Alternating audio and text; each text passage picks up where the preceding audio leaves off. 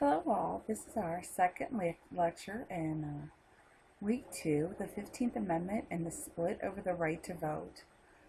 Um, in this lecture I'm going to talk a little bit about the last Civil War Amendment and also some of the issues it caused over the way it defined the right to vote, and not everyone was pleased with the way it defined the right to vote.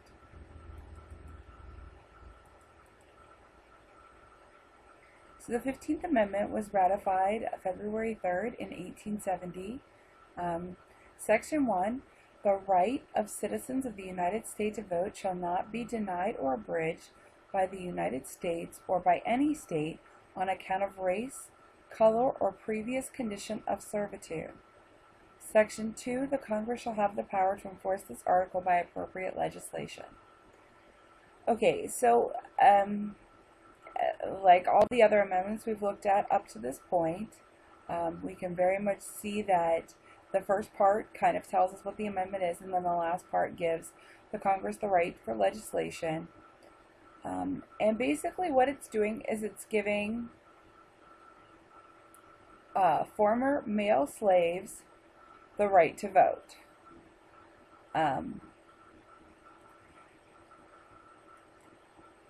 You'll remember in week 1 we talked about Seneca Falls in 1848 being the first women's rights convention, and that there were men, including Frederick Douglass, who spoke up for women and how important it was that they get the right to vote. He talked about how women would not be able to truly protect themselves or their civil rights without the right to vote.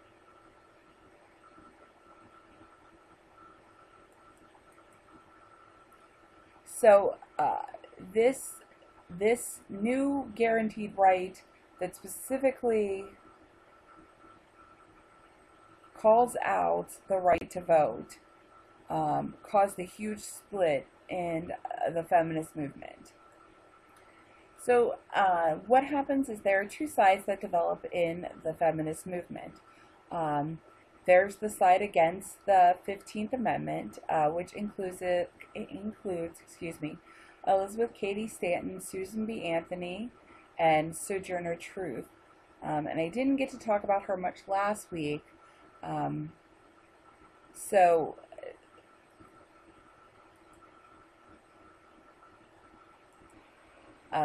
Truth was an important activist of the time.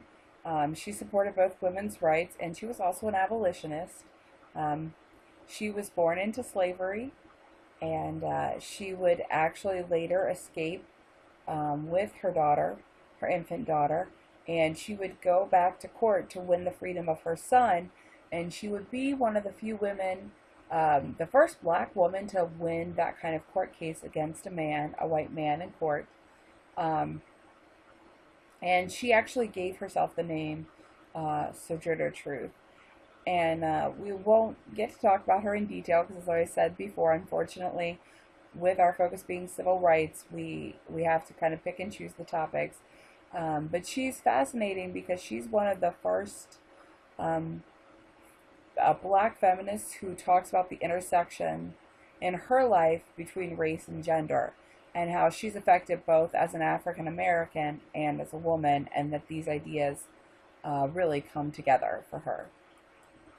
So this is something she said at the first annual meeting of American Equal Rights Association on May 10th, 1867. I'm glad to see that men are getting their rights, but I want women to get their rights too. While the water is stirring, I will step into the pool. Now that there is a great stir about colored men's getting their rights, is the time for women to step in and have theirs. I feel that I have a right to have just as much as a man. There is a great stir about colored men getting their rights, but not a word about colored women. And if colored men get their rights and colored women not get theirs, the colored men will become masters over their women, and it will be just as bad as it was before.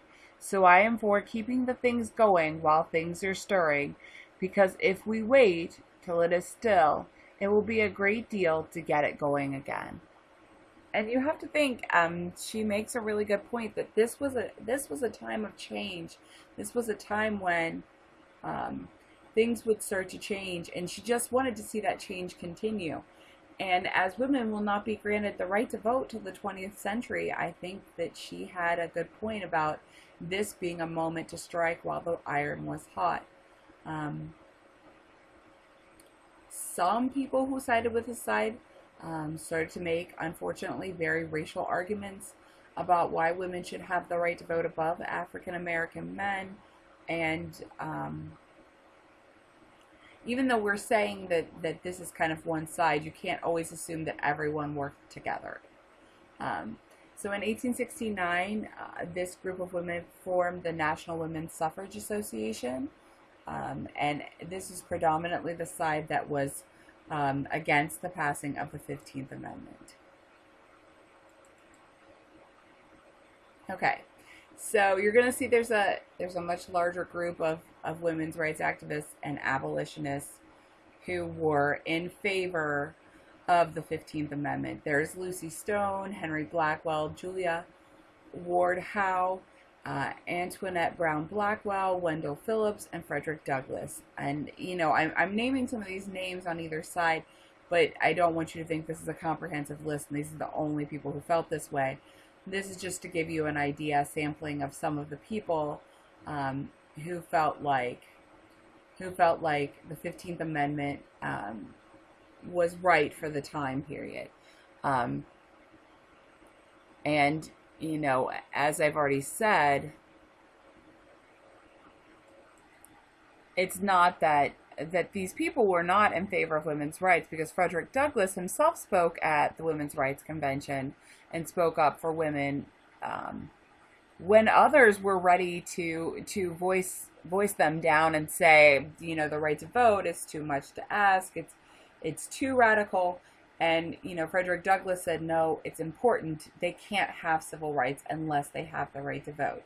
So let's be clear that he recognized the importance of women voting, but it was a matter of timing for many of these people.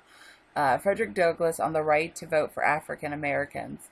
It is said we are ignorant, admit it. But if we know enough to be hung, we know enough to vote. If the Negro knows enough to pay taxes to support the government, he knows enough to vote. Taxation and representation should go together. If he knows enough to shoulder a musket and fight for the flag for the government, he knows enough to vote. What I ask for the Negro is not benevolence, not pity, not sympathy, but simply justice. So once again, that's just him talking about how important the right to vote is. And clearly he's echoing back on patriotic sympathies here, because we all know the famous cry of the American Revolution was no taxation without representation. And that's what he's saying, that this is a moment where we have to understand that African Americans are taking their full citizenship under the law, and that means they'll be taxed like any other citizen, and they therefore have the right to vote. Another term that's often used during this period is called the Negro's Hour, and basically what that's referring to is this idea that that they were not saying that women's suffrage is not important or that it shouldn't happen, but this is the time for African Americans, males, to get their suffrage, to get their right to vote. They'll go on to form the American Women's Suffrage Association.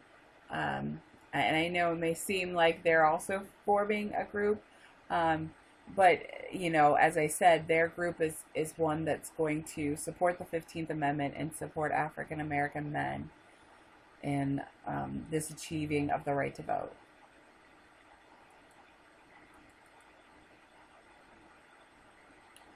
Okay, so just to conclude, my little mini lecture for today is talking about the 15th Amendment and how that guarantees male suffrage. Although clearly I'm sure that many of you read the history we're going to study, and unfortunately we are also going to talk about topics that infringe upon the civil rights of Americans, particularly African Americans after the Civil War.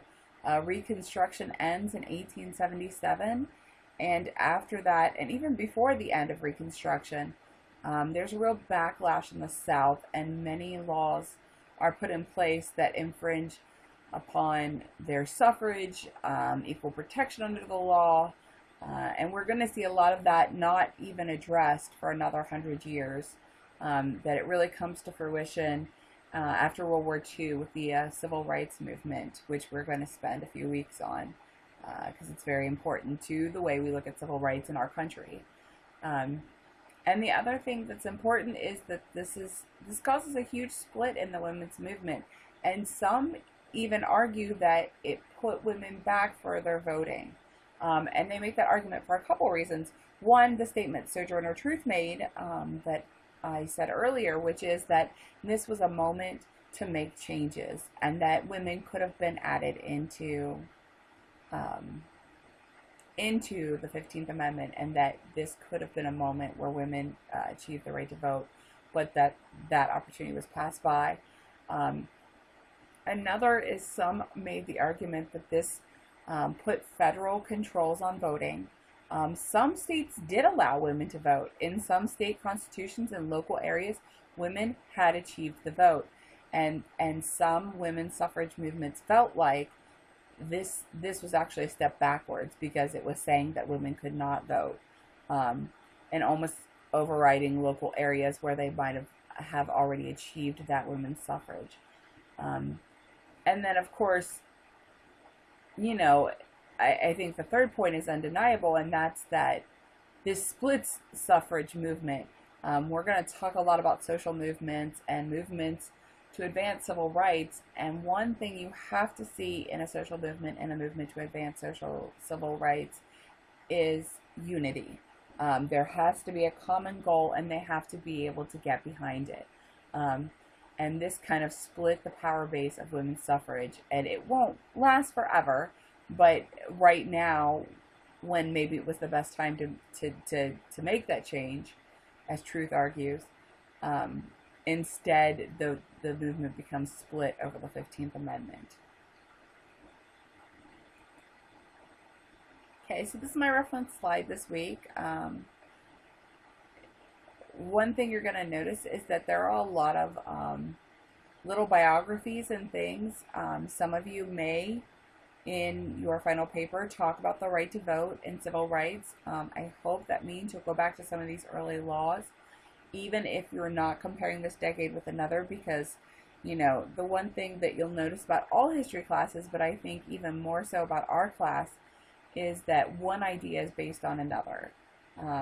We can't talk about the later Civil Rights Acts unless we talk about these early acts. We can't talk about the Voting Rights Act if we don't understand where the right to vote came from. And what people were fighting for. So, thanks guys, and you have a great day.